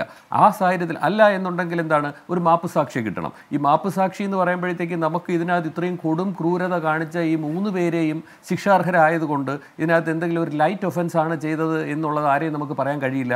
അതുകൊണ്ട് ഇതിനകത്ത് ആരെയും മാപ്പുസാക്ഷിയാക്കാനും കഴിയാത്തൊരവസ്ഥ. അപ്പോൾ എന്താ നമുക്ക് ചെയ്യാൻ കഴിയുക? ഇതിനകത്ത് ശാസ്ത്രീയമായിട്ട് 3 പേർക്കും ശിക്ഷ ഉറപ്പാകുന്ന തരത്തിലുള്ള, കാരണം ഇതിനകത്ത് ക്രിമിനൽ കോൺസ്പിറസി എന്ന് പറയുന്നത്, ഗൂഢാലോചന എന്ന് പറയുന്നത് വളരെ എക്സ്പ്ലിസിറ്റ് ആണ്, ക്ലിയർ ആണ്, അതിലൊരു സംശയവും വേണ്ട.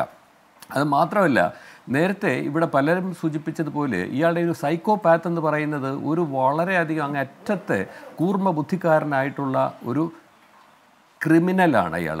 ഈ പറഞ്ഞിരിക്കുന്ന മുഹമ്മദ് ഷാഫി എന്ന് പറയുന്നത് അയാൾ അതിന് ഈ വളരെ ഉദ്ദേശിച്ചൊരു നല്ലൊരു കാര്യം എന്താണെന്ന് വെച്ച് കഴിഞ്ഞാൽ തെളിവുകൾ എങ്ങനെയൊക്കെ വിഘടിപ്പിക്കാം എന്നുള്ളത് ആദ്യമേ പ്ലാൻ ചെയ്തു എന്ന് എനിക്ക് തോന്നുന്നുണ്ട്. അതിന് കാരണം ഇപ്പോൾ ഇതിൽ തന്നെ ഈ സർക്കംസ്റ്റാൻഷ്യൽ എവിഡൻസ് ആണ് എന്നുണ്ടെങ്കിൽ മോട്ടീവ് വളരെ ഇമ്പോർട്ടൻ്റ് ആണ്.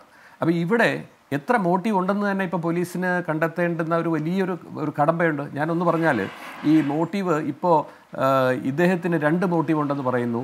അതേസമയം 2ഉം 3ഉം പ്രതികളായ ഈ ലൈലയ്ക്കും ഈ ഭവൽ സിംഗിനും മറ്റൊരു മോട്ടീവ്, അവർക്ക് സർവ്വ ഐശ്വര്യങ്ങളും സിദ്ധിപ്പിച്ചു കൊടുക്കാമെന്ന് പറഞ്ഞ് വിശ്വസിപ്പിച്ച് ഇത് ചെയ്തു എന്നാണ് ഒരു മോട്ടീവ്. മറ്റൊരു മോട്ടീവ് എന്ന് പറയുന്നത് ഇയാൾക്ക് ഈ പണം ഉണ്ടാക്കാൻ വേണ്ടിയിട്ടും ഈ മനുഷ്യമാംസം ഭക്ഷിക്കാൻ വേണ്ടിയിട്ടും കൂടി ഉണ്ടാക്കിയ ഒരു നാടകമെന്നും 2-3 മോട്ടീവ്. ഇനി മറ്റൊരു മോട്ടീവും ഇനി ചിലപ്പോൾ വരാം, വെറും പണത്തിന് വേണ്ടി മാത്രമെന്ന് ജോർജ് ജോസഫ് സാർ ഇവിടെ സൂചിപ്പിച്ചതുപോലെ. അപ്പോൾ ഈ മോട്ടീവ് ഫിക്സ് ചെയ്യേണ്ടുന്ന ഒരു കാര്യം കൂടിയുണ്ട്. ഇപ്പോൾ 1ഓ 2ഓ മോട്ടീവ് ആയി എന്ന് പറഞ്ഞുകൊണ്ട് കുഴപ്പമൊന്നുമില്ല. അപ്പോൾ ആ മോട്ടീവ് ഇവിടെ തെളിയിക്കപ്പെടേണ്ടി വരും. അത് വളരെ പ്രയാസമായിട്ടിരിക്കുന്ന അവസ്ഥ. അങ്ങനെ കൺഫ്യൂസ് ചെയ്യാൻ വേണ്ടിയിട്ട് വേണമെങ്കിലും ഈ സൈക്കോപാത്ത് എന്ന് അഭിനയിക്കുന്ന വ്യക്തിക്ക് കഴിഞ്ഞേക്കാം. മറ്റൊരു തെളിവിൻ്റെ ഒരു കാര്യം പറയുമ്പോൾ, ഇപ്പോൾ ഇതിനകത്ത് ആരൊക്കെ അവിടെ വന്നു പോയി എന്നുള്ളതിനൊക്കെ ട്രേസ് എന്ന് പറയുന്ന ഈ അല്ലെങ്കിൽ ഇപ്പോൾ DNA, മുടി അല്ലെങ്കിൽ ബട്ടൺ, നേരത്തെ പറഞ്ഞതുപോലുള്ള ഓരോ അവസ്ഥയും അത് ആരിലേക്ക് ആട്രിബ്യൂട്ട് ചെയ്യുക എന്നുള്ളൊരു വലിയൊരു കടമ്പയില്ലേ?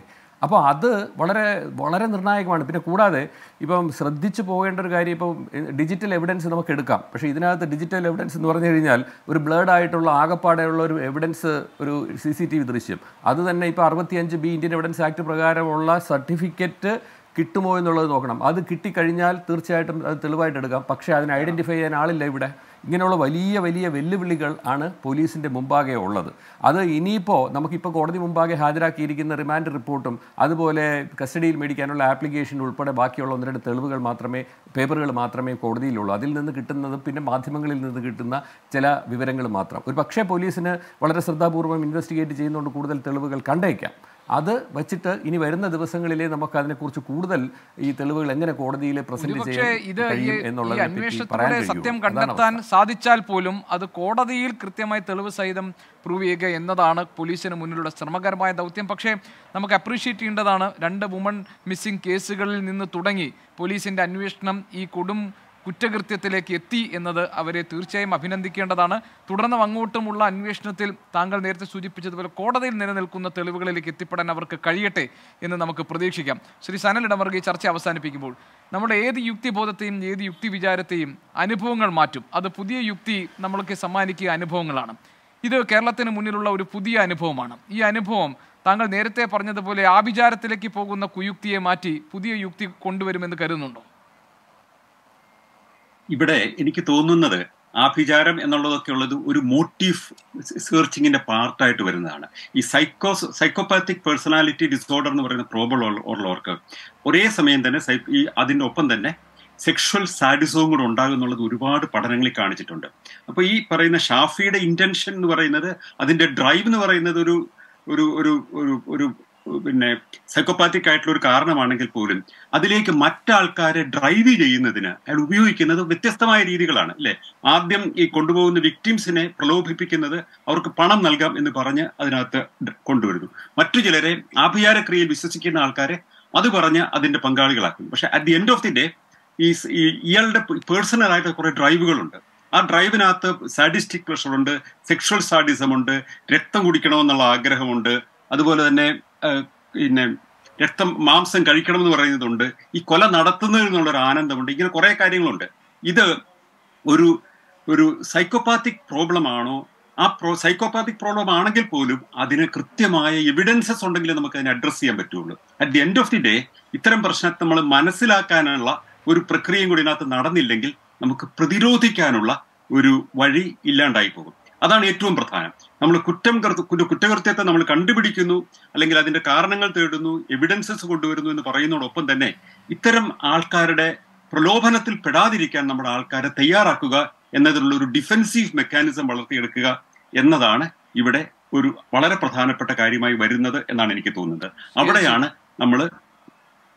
നമ്മുടെ ചിന്ത അങ്ങോട്ടാണ് പോകേണ്ടത്. ശരി, ഏതായാലും നിഗൂഢതകൾ മൂടിക്കിടക്കുന്ന ഇലന്തൂരിലെ വീട്ടിനുള്ളിൽ യഥാർത്ഥത്തിൽ സംഭവിച്ചത് എന്തൊക്കെയാണെന്ന് അറിയണമെങ്കിൽ അത് മുഹമ്മദ് ഷാഫിയിലൂടെയും ലൈലയുടെയും ഭഗ്വത് സിംഗിലൂടെയും പുറത്തു വരണം.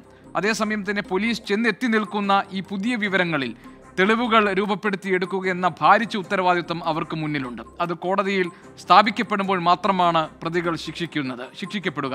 അതിനുവേണ്ടിയുള്ള എല്ലാ നീക്കങ്ങളും കേരള പോലീസ് വിജയകരമായി പൂർത്തിയാക്കും എന്ന് നമുക്ക് പ്രതീക്ഷിക്കാം. ഈ ചർച്ചയിൽ പങ്കെടുത്ത എല്ലാ അതിഥികൾക്കും നന്ദി. എൻകൗണ്ടർ ഇവിടെ പൂർത്തിയാകുന്ന മറ്റൊരു വിഷയമായി എൻകൗണ്ടർ നാളെ ഇതേ സമയം